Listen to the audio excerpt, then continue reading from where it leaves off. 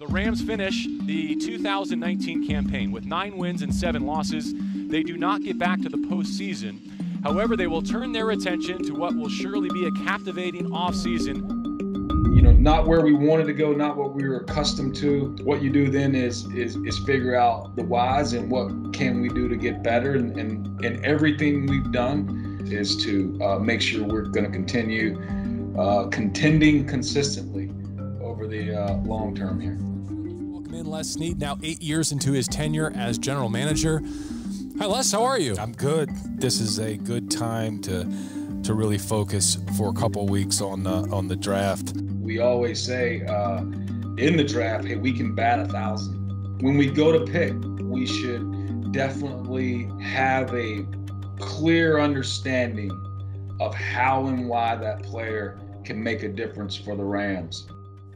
Les, great to see you. I know it's an intriguing, busy, enjoyable time of year for you. I hope you maximize it, you and your staff. Good luck in what's to come here in the future weeks, and thank you for devoting this hour to us. I always learn from you and enjoy it. Definitely try to build a player personnel and then football operations staff that I like to call a basketball team. Each person has what I like to say a skill set, superpower, something we can rely on. We have area scouts. We've kind of groomed our area scouts. I mean, we put them on the road very young. But what's allowed us to do that is we have this over-the-top layer, and we basically simply call them over-the-top guys. In the OTT group, it's like each of us kind of has a different little flavor or niche, I guess you'd say. I process any information grades that come in. Brad Holmes, who kind of runs the area scouts. You've got Taylor, Teddy, and Marty, who are on the road most of the time, digging out the background and the passion for football and stuff like that. James Gladstone, he kind of sets the agenda for everything we do, really. And Brian Zanders is sort of the liaison in-house. He deals a lot with the technology. And then Ray Agnew, and he's obviously director of pro scouting, which he kind of oversees the pro, all kind of working together, get everything done that we get done really year round. When putting together a staff is making sure that when we do fill out the batting lineup, everyone complements each other. That's the group, that's the basketball team. Always want a complementary group. Good evening, Los Angeles. Thank you again for joining me. This was a weekend that we will never forget, one in which everything changed. This is serious. 6 feet matters.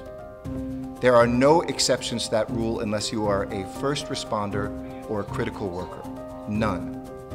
There's probably an old evolutionary saying that says, you know what, the organisms who win in the end handle stress the best. So that's probably the first thing that I thought of is, okay, this is going to be stressful, but we got to handle the stress the best.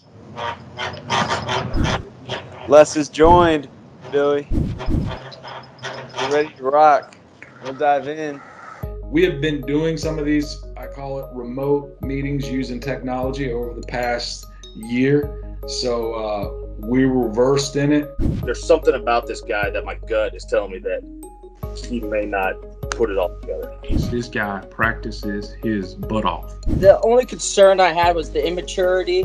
He did lose a step at times, especially on inside breaking routes. So 4th round or not, I don't care. I don't really want this guy. I wouldn't take him that high, but that's just me.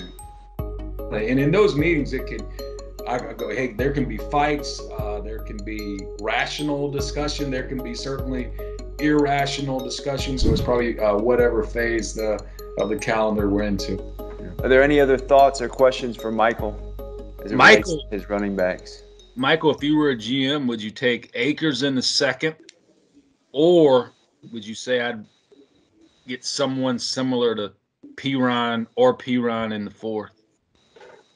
I'm taking Akers. If he's there, I think you have to take him because he's just so much of a complete back. He'd end up being your workhorse, in my opinion. Doing the draft this way is a new experience for all of us. It's now my honor to announce that the first ever virtual NFL draft is officially open. What do you think, Les? What do we think?